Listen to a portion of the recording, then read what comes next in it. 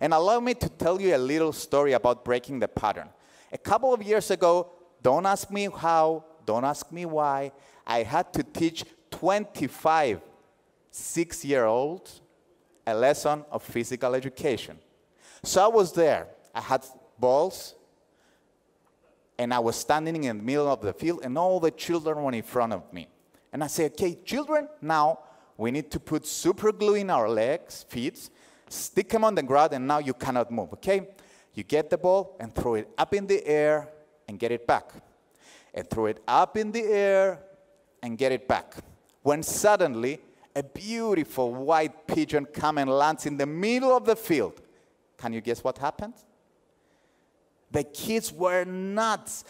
I mean, Mr. Sabas, what an amazing pigeon. How cute was that? And I'm saying, okay, kids, no, eyes on me.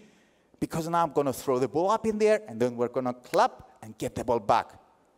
Those kids didn't even listen to me. They were selectively blind and selectively deaf, like you guys, when you were counting items and you didn't see any bottles, you didn't see any flying watches, you didn't listen to me skipping numbers. And that's it.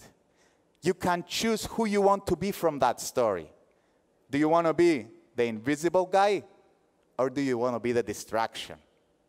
You can either be the distraction or suffer from it. And you can be the distraction by breaking the pattern.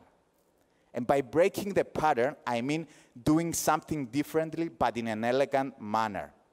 There is this theorist, there is this academic called Judith Barkun that talks about the theory of expectancy violations. That means when something is expected and you do something that is elegantly unexpected, then you get on their map. Then you get to be memorable. Okay? And great brands realize that. Imagine, do you remember the introduction of the iPhone? The first iPhone ever by Steve Jobs. He went in there.